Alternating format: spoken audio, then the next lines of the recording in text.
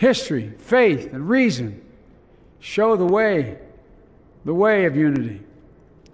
We can see each other not as adversaries, but as neighbors. We can treat each other with dignity and respect. We can join forces, stop the shouting, and lower the temperature. For without unity, there is no peace, only bitterness and fury. At this time, in this place, let's start afresh, all of us. Let's begin to listen to one another again, hear one another, see one another, show respect to one another.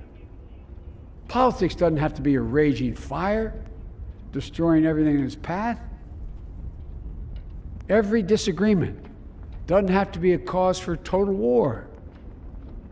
And we must reject the culture in which facts themselves are manipulated and even manufactured.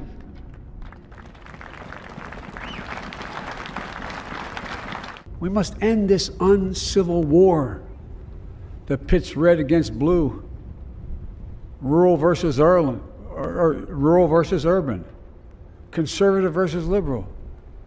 We can do this if we open our souls instead of hardening our hearts, if we show a little tolerance and humility, and if we're willing to stand in the other person's shoes, as my mom would say, just for a moment, stand in their shoes.